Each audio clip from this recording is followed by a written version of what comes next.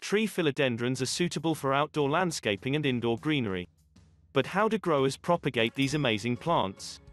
In a series of videos, we are going to show you how to grow Philodendron selloum from seed.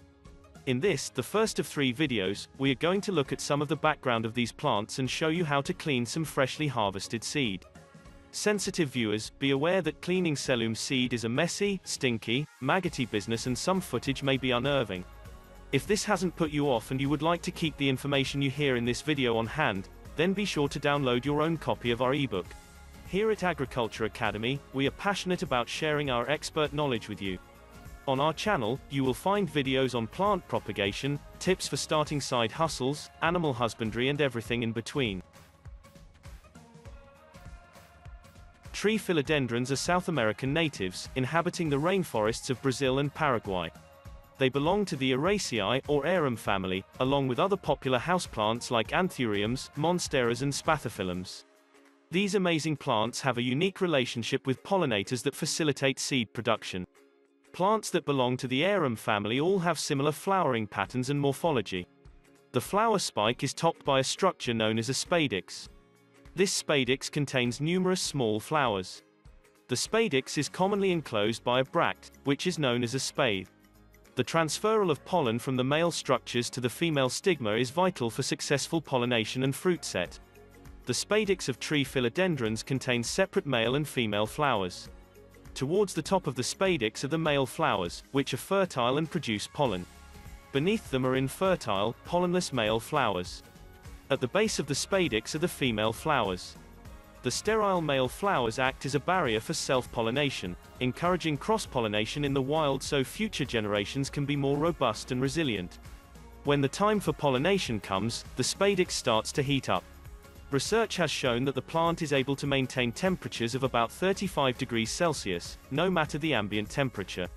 The plant is able to do this by burning fat stores, something unique to tree philodendrons, as most other plants capable of exothermic heating achieve this by burning carbohydrates. By burning fat, the plants can heat up more efficiently for longer periods of time. During this time, the inflorescence also starts to exude pollinator-attracting pheromones. The release of these pheromones is at a maximum when the flowers are most receptive to pollination.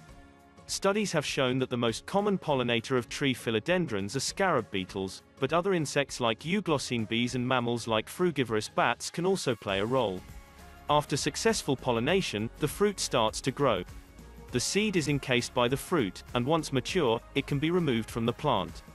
It must be noted that it may take up to 15 years for tree philodendrons to flower outdoors, and they will rarely do so indoors. Therefore, it may be easiest to order some seed from a reputable retailer. However, if you do have yourself some tree philodendron fruit, then you will need to know how to clean it. You will need to wait until the fruit matures before you can harvest your seed.